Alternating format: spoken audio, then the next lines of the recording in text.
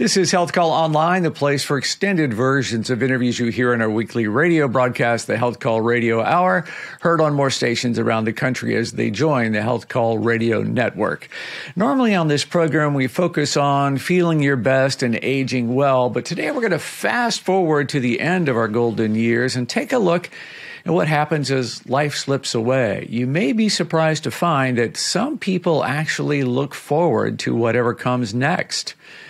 We're going to hear about that today from our guest, Hadley Vlahos, a hospice nurse who has written about all of this in her new book called The In-Between, Engaging Encounters During Life's Final Moments. So Hadley, welcome. Many people may know you already, over 2 million followers on TikTok, so you're no stranger to that audience, but kind of new to my group of listeners. Tell us about what the title of your book means. Yeah, thank you so much for having me. So basically, the in-between, since I am a hospice nurse, I'm with people in their final months, hours, days of life. I find that people in the last week or so go in between whatever comes next, the afterlife, I'd say, and our world, almost like they have one foot in each world, and I'm there with them in the in-between. So is this a scary time for people, or what's your sense of how they're approaching the end of their lives? So people kind of go through phases, like when they first come on hospice, sometimes they're a little bit resistant to it, of course, and they might not like it. They might be a little bit scared. And as we move through it, and as people get closer to death, and as they start to see their deceased loved ones, they usually are very at peace and very calm. Now, you said that just like it's no big deal. They see their deceased loved ones. How common is that? It's very common. And that's how I felt whenever I first went into it, whenever all the hospice nurses was like, yeah, this happens all the time. I was like, what in the world? Like, this is not medicine, but it is. And we do see it all the time. Describe that for me. What are people telling you they see or experience? Yeah, so usually whenever I arrive, it'll be the caregiver or the spouse who says, you know, they've been talking to someone who's been deceased for a while, or they say that they're seeing them. And I'll go in and I'll ask them, and they say it very matter of fact. Like, of course, like if I were to say, yes, I'm speaking to Lee right now. Like, can you not see Lee? And then they're also talking to me, which I find very interesting, but it's very peaceful. So they're actually seeing that person. They're in the room with them. Yes. Do you ever get a sense of that? Do you ever feel like there's another presence? No, I don't. Isn't that interesting? What are those conversations about?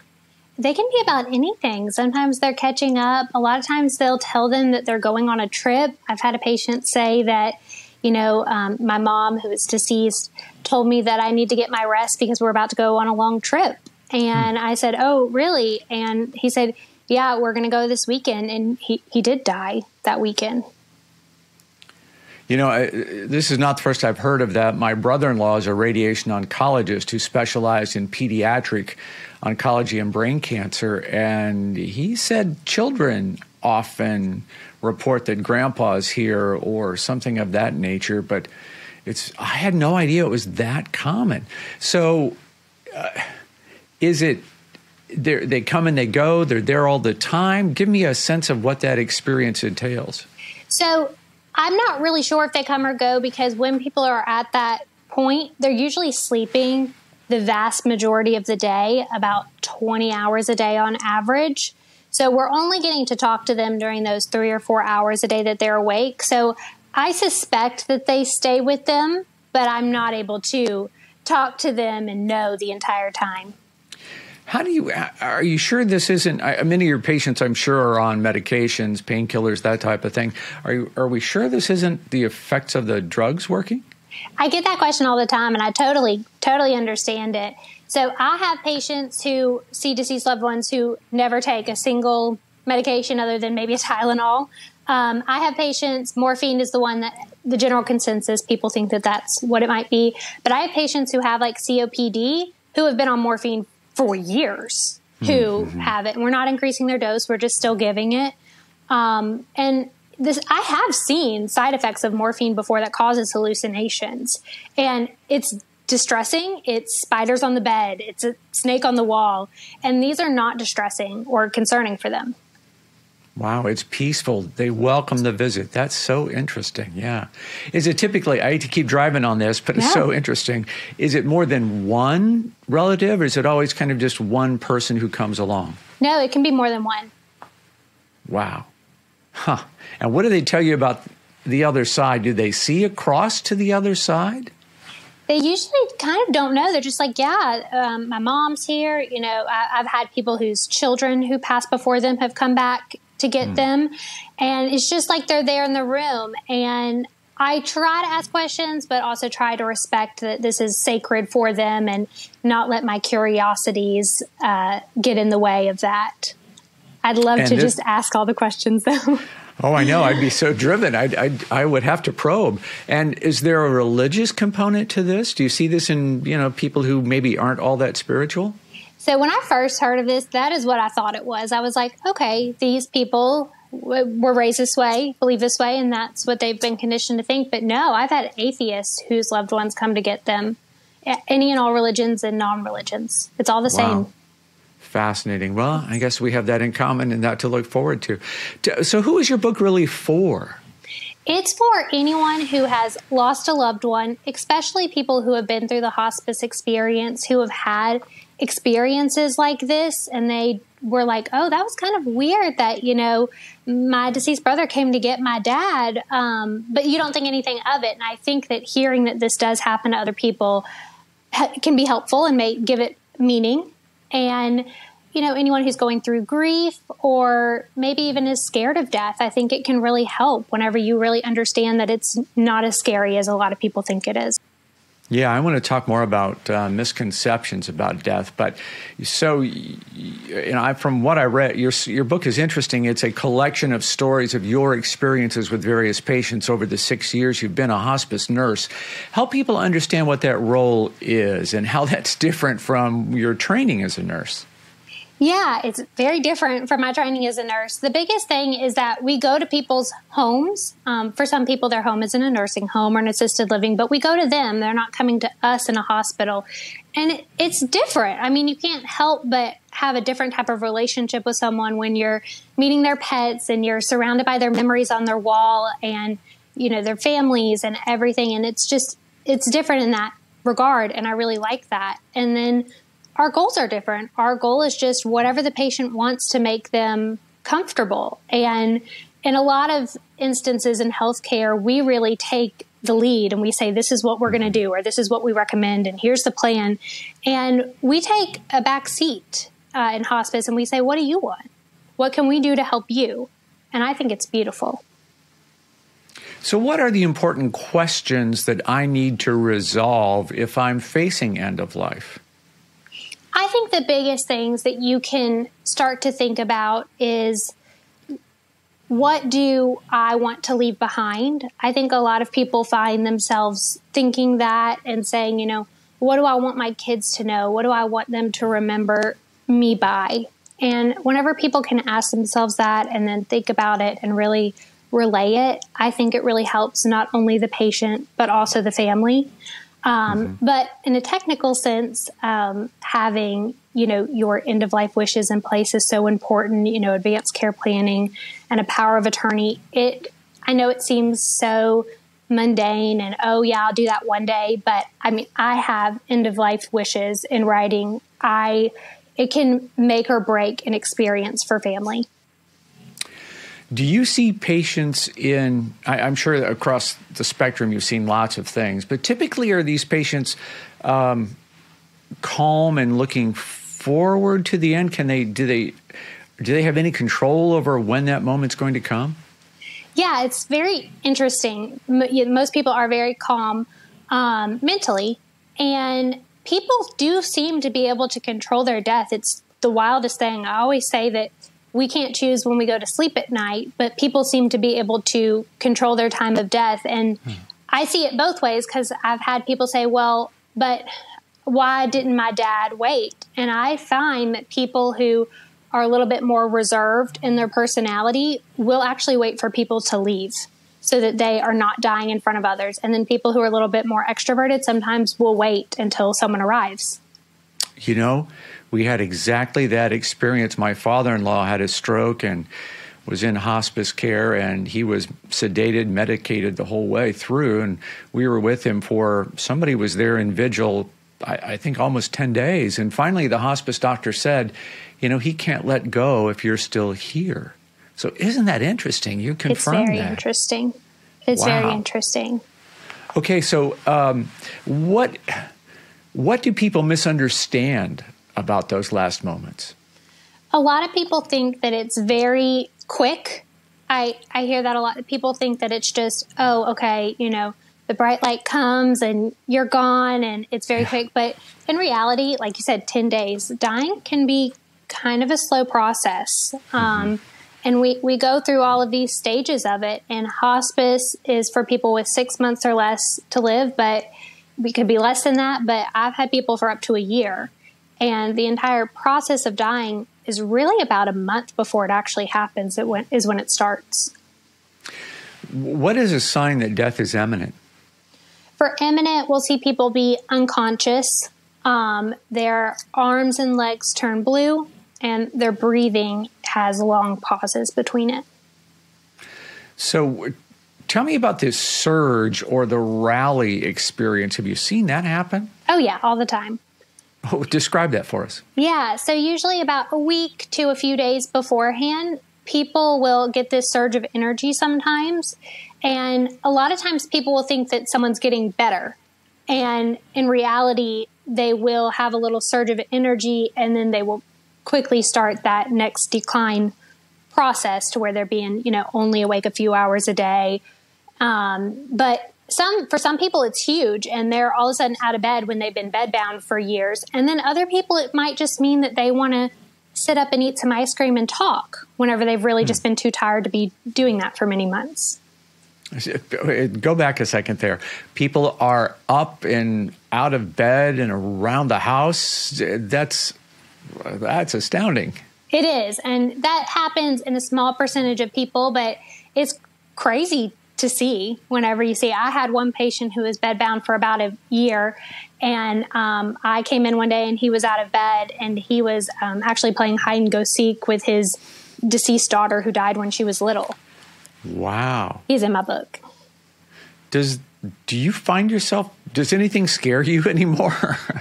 You know, I wouldn't say it's ever really scary, because I see these patients that, you know, I've gotten to know so well, and I trust them. And they're not scared. So I say, you know what, they're not scared, I'm not scared. Whatever they are going to is obviously peaceful, and I think that that's great.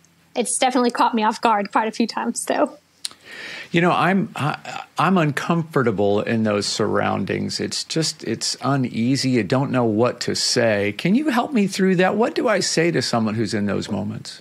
Yeah, I would, you know, the people who are definitely, when you're visiting your loved ones who might be on hospice, a big thing that I see is that people they don't want to talk about it. Like you said, they're uncomfortable. So the patient might try to talk about their upcoming death, and they're like, well, I don't want to think about you dying, and they change the subject.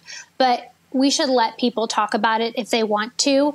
And I have heard that from patients where they're like, I feel kind of alone because no one wants to talk about my death with me. And I really do want to talk about it. And so whenever those uncomfortable conversations do come up, just let them have that space and don't try to change the subject. Lean into the discomfort with them. Okay. Is there something you think is important for the patient to hear from all of us? A lot of times I'll see patients hold on whenever they're very concerned about, mainly I'll see it like with the kids, like if they're the last parent alive and all the kids are fighting, I'll see them hold on because I think they're concerned about how they'll be. So if you can make amends and just tell your loved one, you know what, we're going to be okay. I promise, you know, we really are going to be okay. I see that a lot where people are really worried about dying and leaving someone when they're not okay.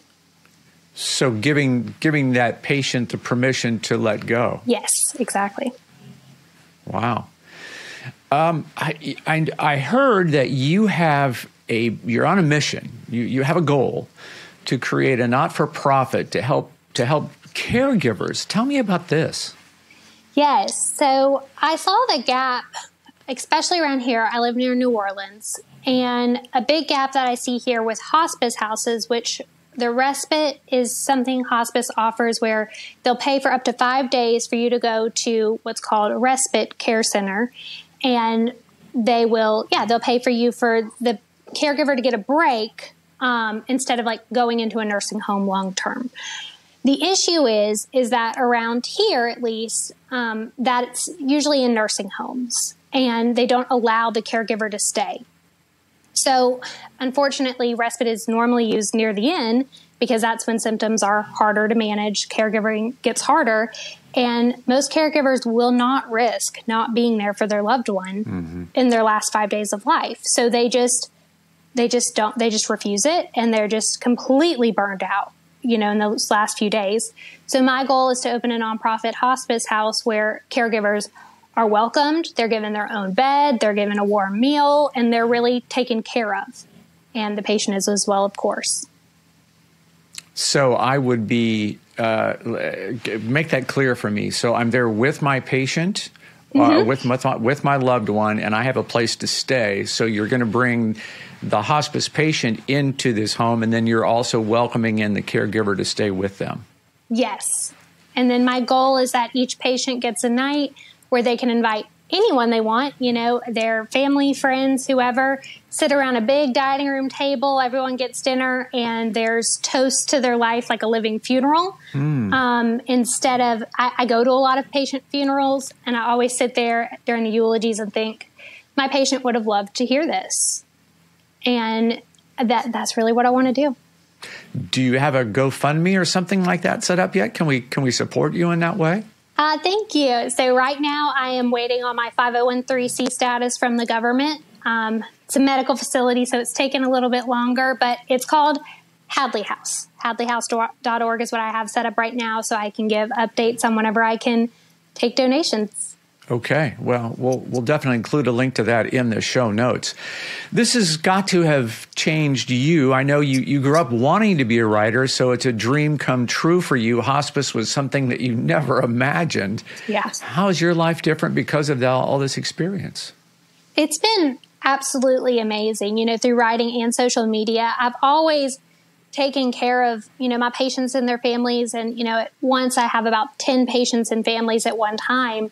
And I feel like I have a million patients and families now that I'm able to help and care for. And it's truly amazing to see how I can reach people beyond just whose homes I'm in every day. Tell me about the difference between empathy and sympathy and how you applied that in your world.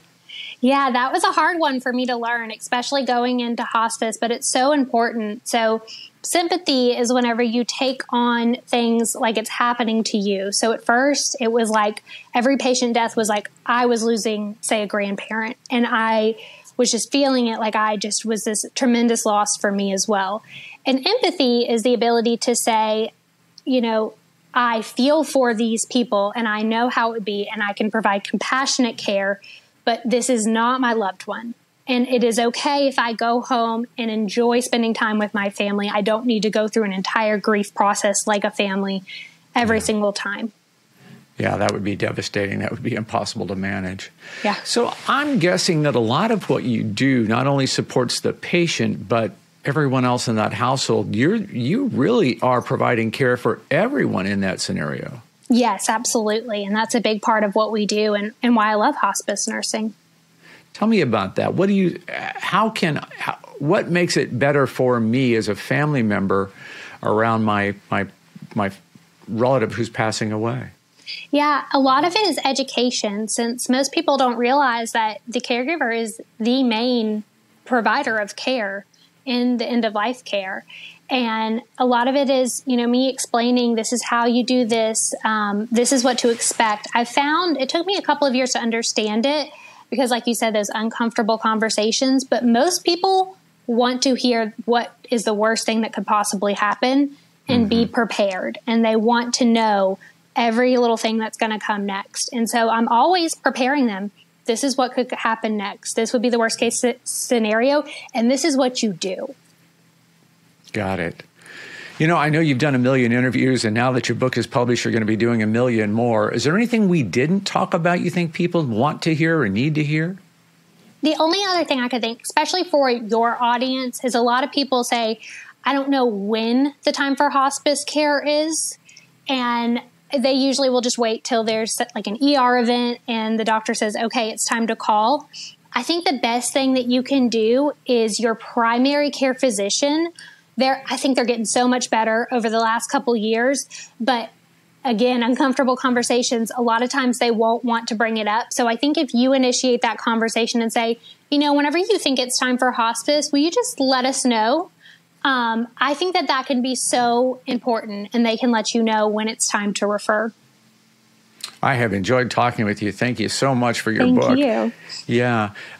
Hadley Vlahos is online at, give us your address again, hadleyhouse.com? Yeah, hadleyhouse.org. .org. Okay, hadleyhouse.org.